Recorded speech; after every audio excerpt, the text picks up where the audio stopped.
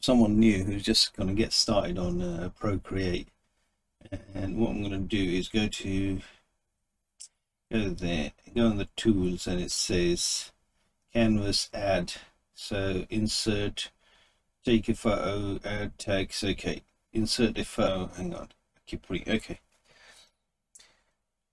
Right, let's say this photo is the one that we want to make.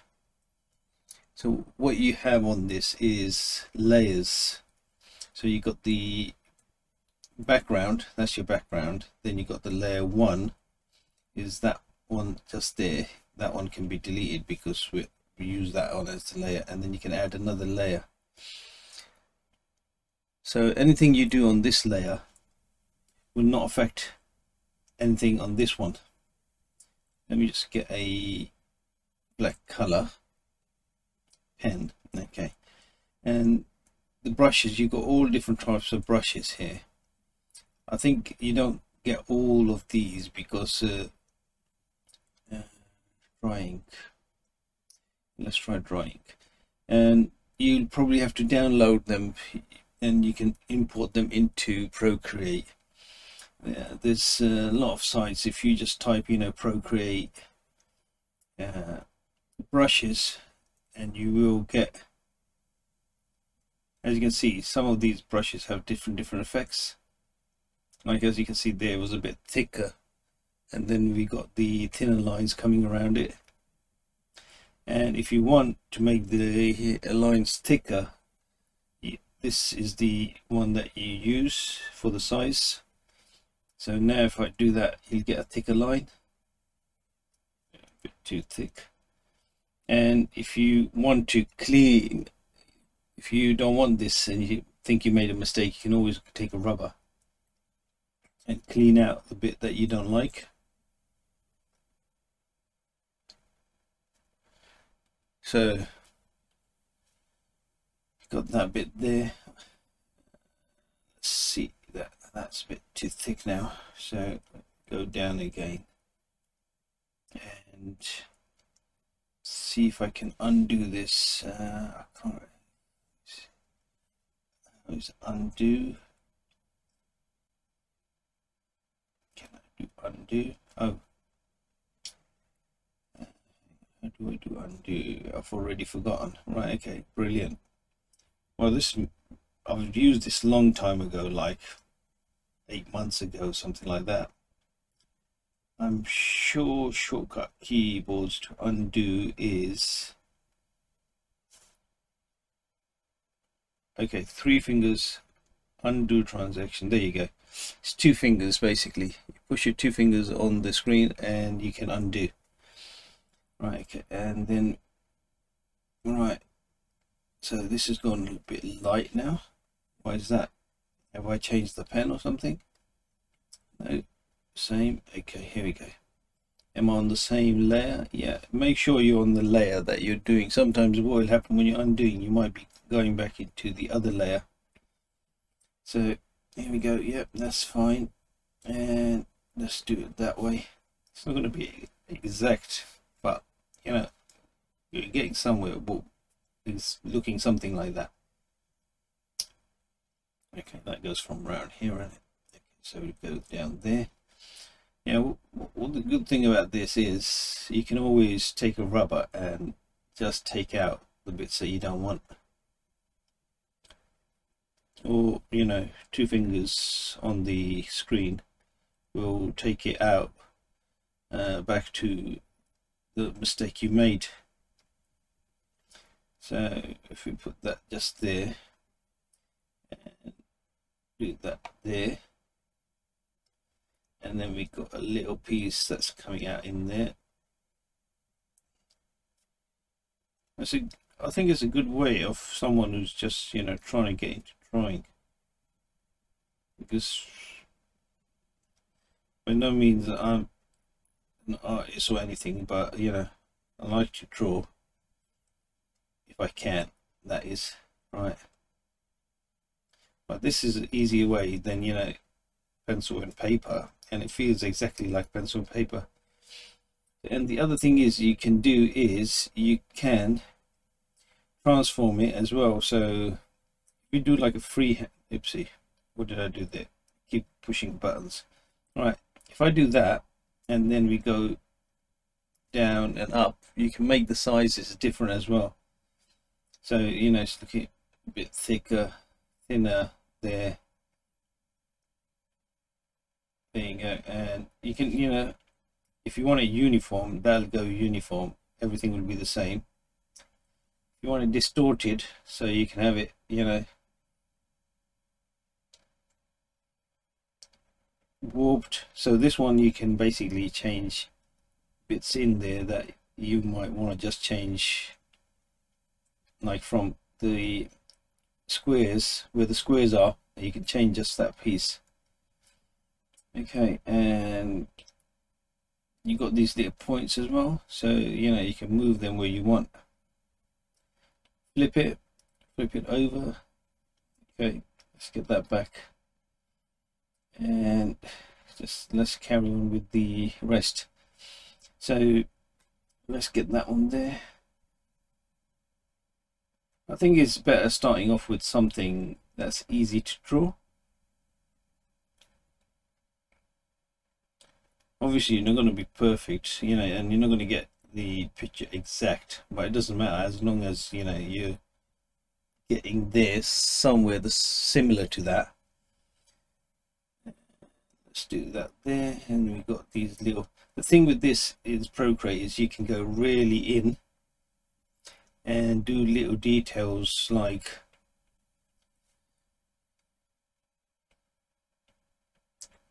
these little you know, round balls on this, and then you can come back out.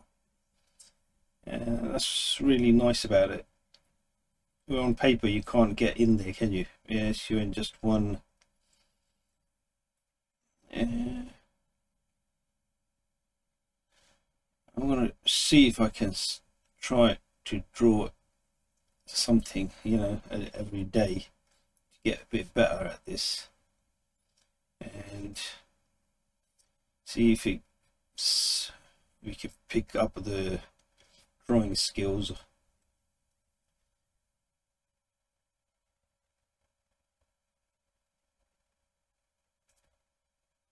Alright, let's go there.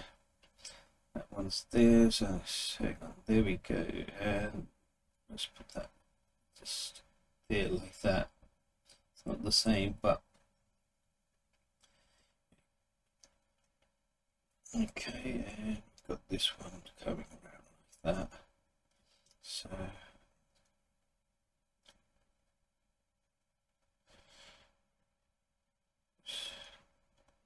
it's not a neat picture at the moment, but you know, just keep at it and see what you get out of it.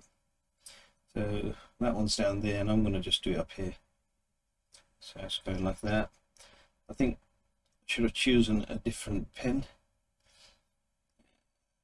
Just get that bit there so it looks like it's behind it, and then another piece there. That, yep. Okay, so once you got it up to there, what you could do is you can untick the other one and then go back onto that one, and then you can move that in the center by zooming in, and if you want you can start even coloring them in.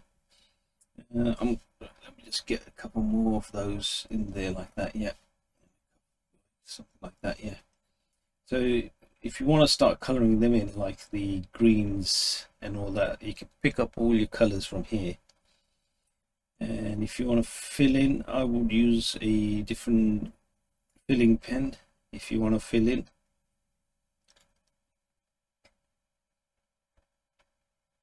Let me see if I can get, there's tons of pens that you can, there's pencils. Okay, let's try that one. Yeah, that one there. Let's see what we get out of that, and we'll do the leaves. That's a bit too small. Right, the other thing, yeah, there you go. Okay, what I will do is undo that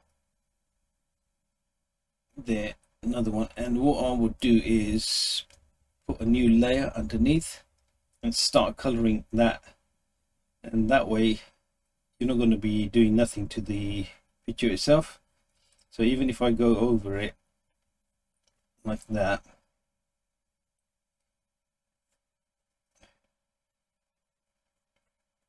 you know that you're not doing nothing to your outlines. So if I get now a different color for the stem, okay, that's a bit too much. Yeah, but what we can do is we can always come back, or what I think it's better to do all the items on a separate layer.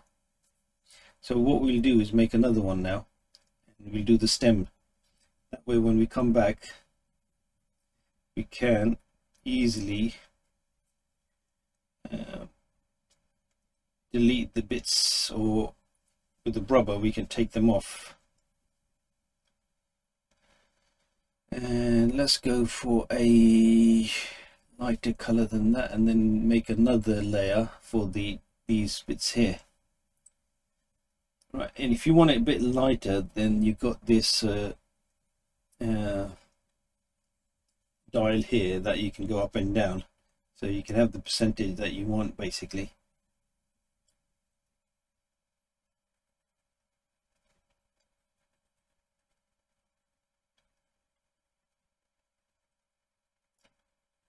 Yeah, it's like basically coloring in. So as you can see now, it looks like that I'm over done it, but hang on, let me just put another layer because I just want to color in the center bit. Let's make it purple. Yeah, so wood flower. Okay, so basically we've got something there at the moment. Yeah, but what we can do now is you take your rubber and you can go all the way around. You know you're not destroying nothing underneath, and any place where you've gone over, so you get like a little nice clean cut. Now if we go to the other one, that one, and if we see some bits where we don't want stuff, we can just take it off that way. Well, I know there's different ways of doing this, but yeah, this is the way I think I found is easy for me.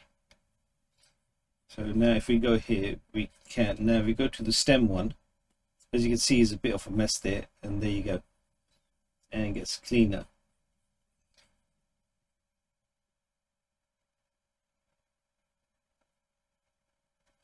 Am I on the right? Yeah, I'm on the right one. So there, now if you can start doing your shading and all that kind of stuff. So if I want to go on the flower one, and then we put another layer on top of that, and then we get a darker color. I think best thing is if we get the same color first, and then we just come down to a darker color, and then you start doing the insides. So obviously on the inside you're going to have it darker, and on the side there that's a bit too much. Okay, so we do that like that, and then the insides.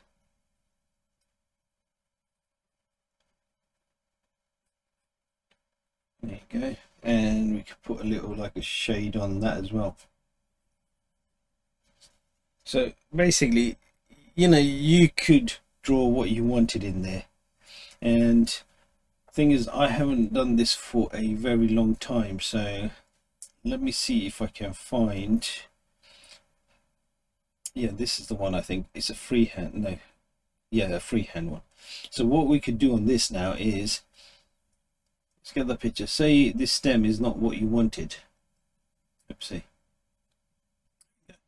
So this stem is not where you wanted it. You could go all the way around it like that,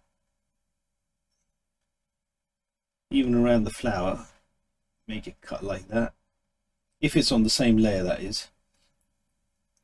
And I don't think so, so we'll put it on that one, and then we come back here, and then we can just pick, okay, whatever layer you're on, basically you can pick that layer and move it.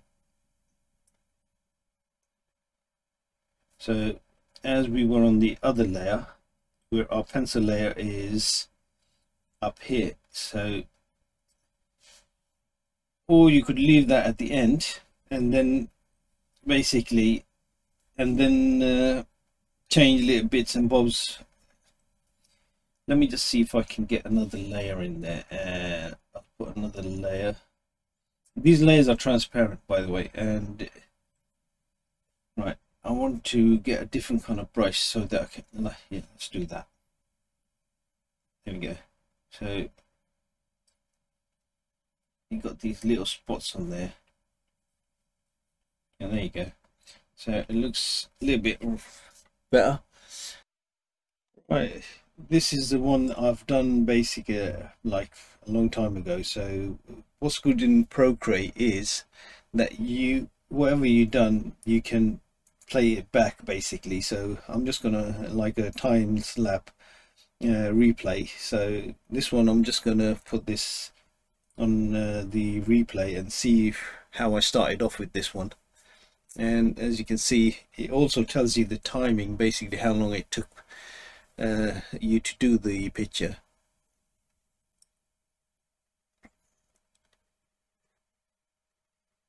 Yeah, I started doing it with the thin line pencil and trying to get the shapes exact. Obviously they're not going to be exact, but if you're an artist, then obviously you're going to get them as they are.